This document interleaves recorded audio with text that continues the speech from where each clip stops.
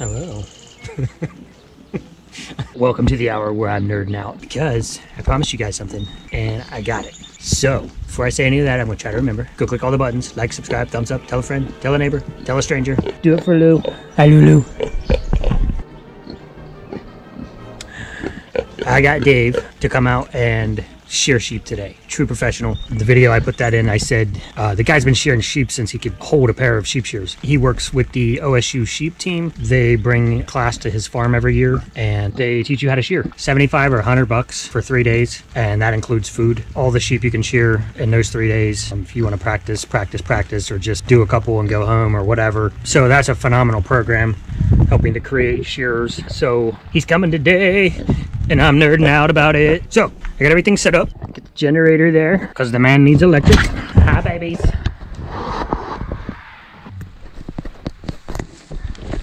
Hi, ladies. I think we're gonna do it on the porch. Not quite sure, whatever he wants to do. Or we can do it in this cubby right here by the door. That's plenty of space. It's also well confined. We do it there, nobody can really run away. I'll just kick all the goats outside on the porch. You have some hay on you, Custard.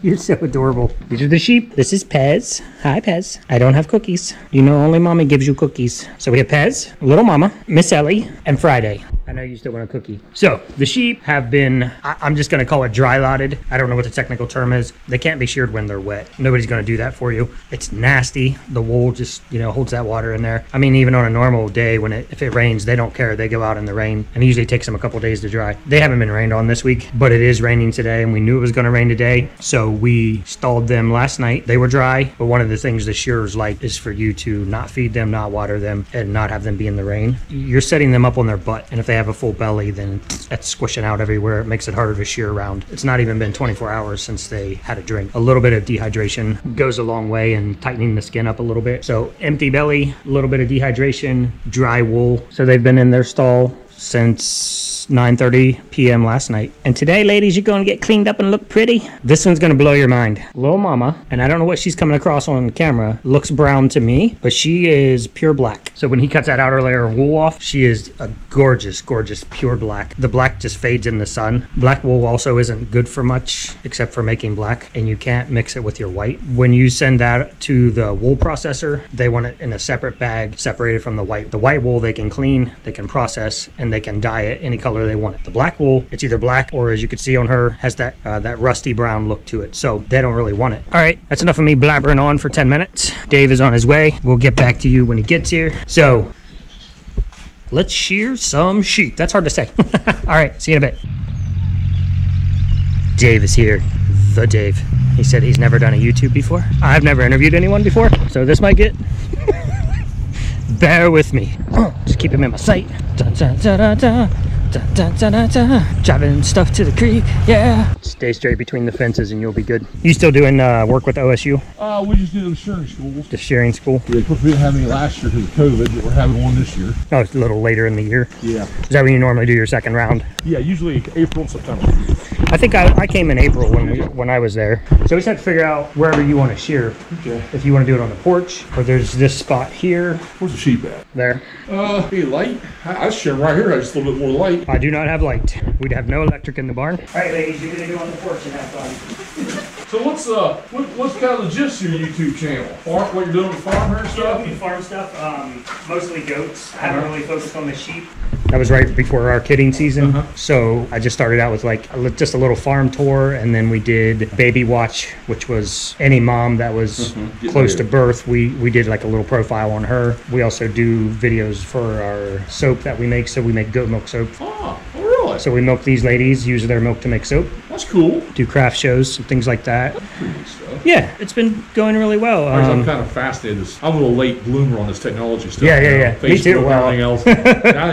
I watch YouTube every night. Oh, do you really? Oh yeah. If there's anything on the farm, if I want to buy something or check something out. Have you watched us? No, I have not. But I do watch a lot of it. Yeah, and we do too, and a lot of it's informational for us. Yeah. When we got into goats, there's a few really good channels that we watch that we like because we feel like they know their stuff. Whenever I got a new idea about something on the farm, I always push it on Right? YouTube. Usually someone's already done it. Yep. And it's like, oh, I like that. Yeah, you would think, yeah, it's out there. If you need it, somebody's done it.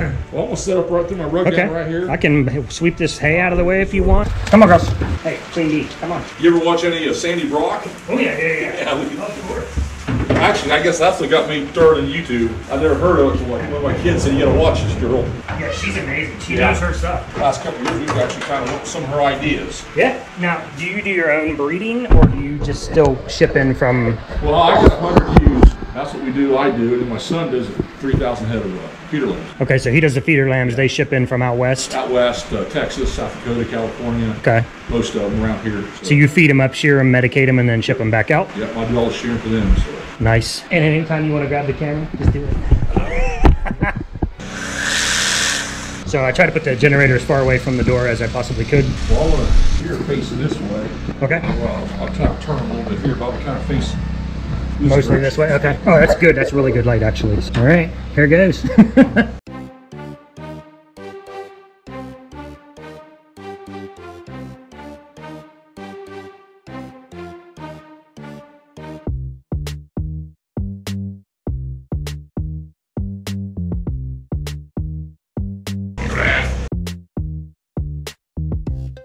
I find this fascinating. Completely fascinating. The skill level.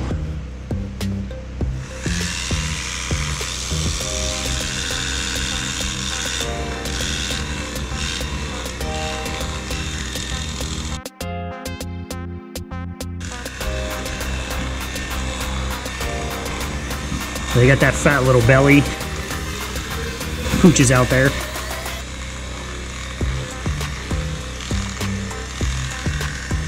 Now, when I roll her up like that, she doesn't lay there calm like that. It's just experience that Dave has of controlling the sheep, and she knows that he's in control.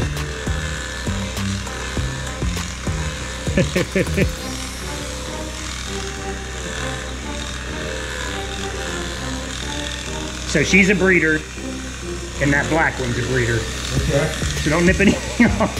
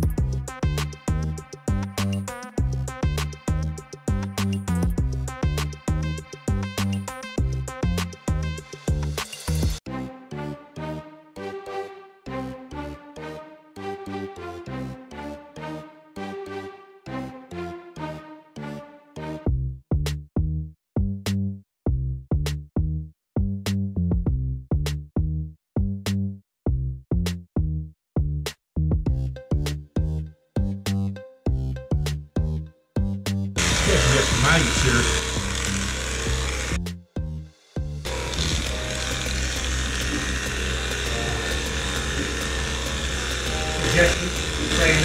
Yeah, they're getting the wool off thick care of at the moment. Okay.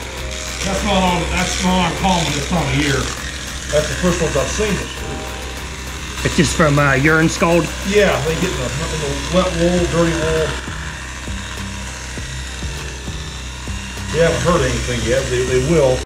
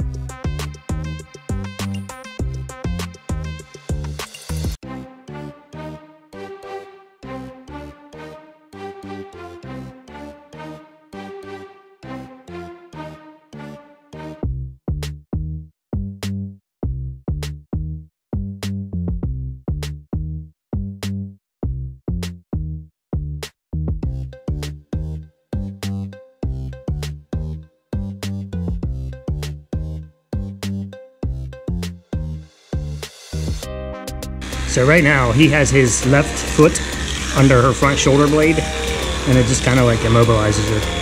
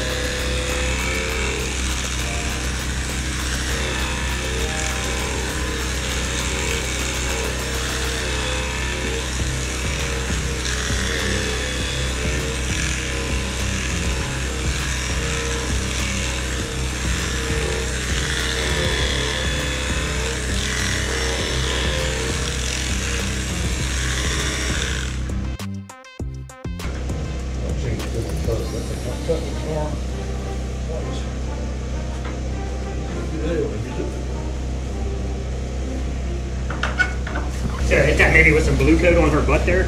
Yeah, that'd be good, or iodine. Usually just the air, the sunshine. Dry it off there. Okay. So when I was at shearing school with Dave, something that stuck in my head, because you call them hair sheep, right? What's that? For meat? No, hair sheep's a whole, they don't have wool. Okay. Yeah, our sheep all got wool. Okay. So I'm pretty sure we were cutting meat sheep, right? We were shearing meat sheep. Yep. And it was a male, and I cut one of his teats off, which, you know, is not necessarily something he needs. But besides that fact, he's going to the meat market, so he definitely doesn't need it. And then I no more than went on my second pass and cut the other one off. And Dave said to me, there's nothing I haven't cut off a sheep. That's right. I mean, when you're cruising along, it's like you nick something, and man, those shears would just take it off like your finger. I think one of the guys said that when a professional shearer cuts a lamb, it's bad because they're moving so fast. I'm going really slow. If I nick one, like I nicked, as the sheep he just did, I nicked her once on her side, and it took a little football shape right off her side, but it was very tiny, but healed right up. All right, we're gonna get ready for round 2. Or these the other day was sharing a couple when he was talking about them. I think you're right. It's like they're lacking power. Yeah, do you watch the sheep game? I have. With Cammy? Yeah, I don't follow very close, but I've seen it. Yeah, he's a little hard to understand when you start off. You get 5 or 10 videos in. Well, I've watched Sandi for 2 or 3 years. Really? Yeah, I like the management stuff. And yeah. A lot of times we'll sit down on an evening and binge watch 3 or 4. Oh yeah, Back yeah. up, She's got her stuff together, man. So nobody likes shearing the baby dolls? No. And they're hairy everywhere. They're short. And, Oh yeah, stocky. these ain't so bad. I saw some the other day. Couldn't believe that.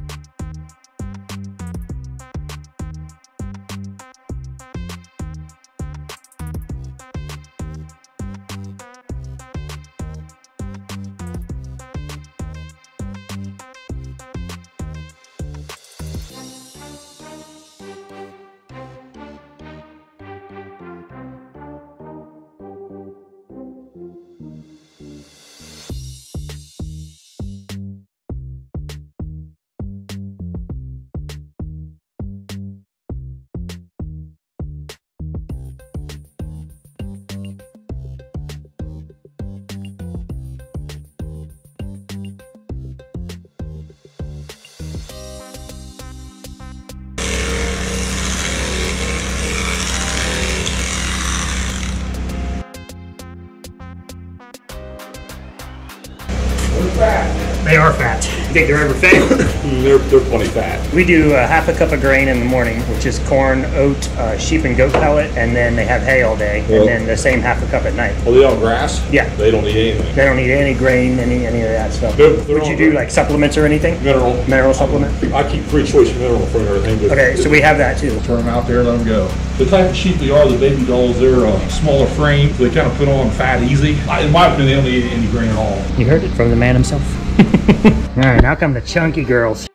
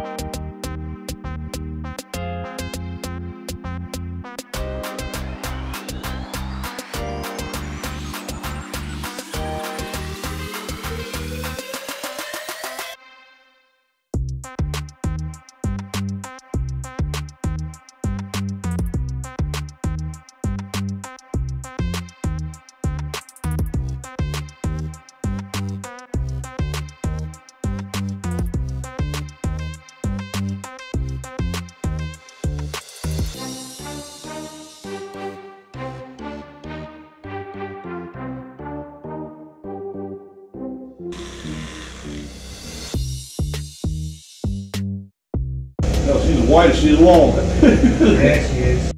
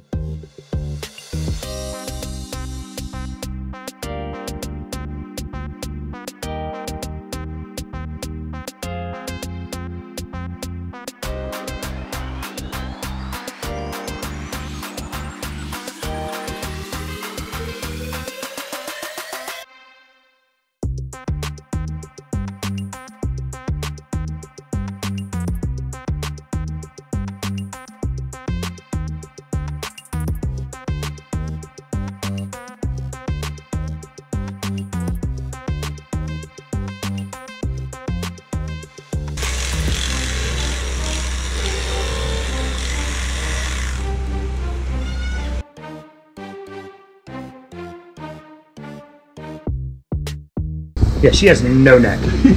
I remember her being the worst because the other one's almost like her, the big white one. She's 7, she's 5. The 2 small ones are 3, I think. They're all in good shape, other than a little head. Other than a little chunky. I'm gonna pop that generator off.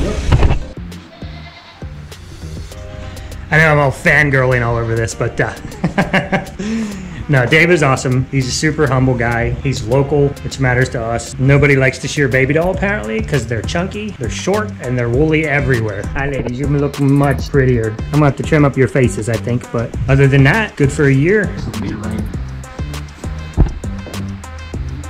Dave, Sean, of course, we already know that. Ohio State University sheep team comes out to your farm once a year. Yeah, do shearing schools. Do shearing school.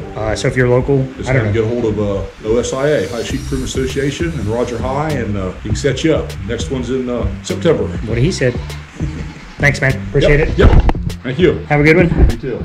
There's the wool blend. That's 4 baby dolls. So that's a pretty decent take. Wool is virtually worthless at this point. I couldn't even give it away. I was hoping to find like some crafters or something, but man, no. By the time you pay the shearer and you pay to process it, you're losing money, especially with the black wool. I'm gonna get this bagged up, let the sheep out, let the goats in, call it a day. Hope you guys enjoyed that. Go click all the buttons, like, subscribe, thumbs up, tell a friend, tell a neighbor, tell a stranger. Peace out.